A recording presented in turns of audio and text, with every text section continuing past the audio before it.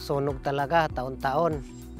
Tapos yung mga pananim namin, saging, kamuting kahoy, pati na yung mga kalabaw na nasusunog rin.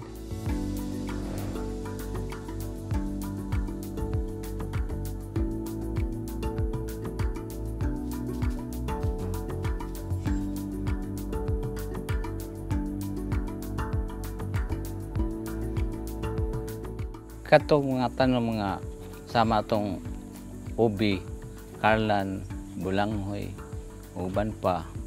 Mao to'y magamit man to sa magkinanglan na mo sa among pamilya para sa makaon na.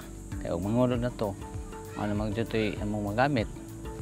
Ug usapod makatabang po to sa kalambuan sa among lasang.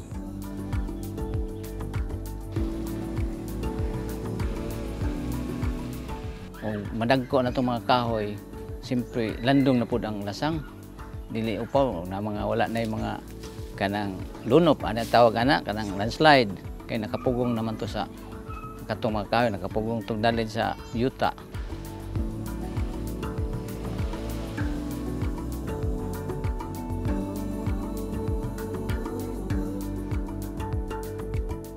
The upland ecosystem, the lowland ecosystem, the coastal ecosystem, and the marine ecosystem. There is an interconnection among those. So it should be balanced. So that is why we need to rehabilitate the upland ecosystem.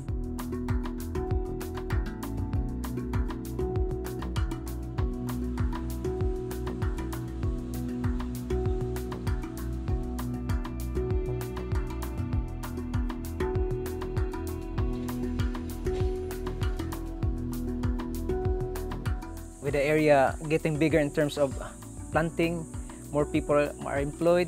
When more people are visiting the area, the more people was able to market their product while doing the forest restoration.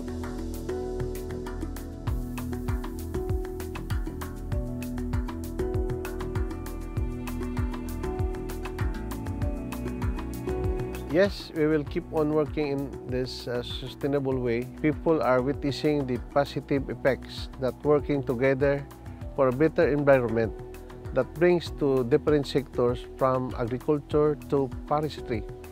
And we want to know more about the successful strategies for restoring landscapes that we have implemented here.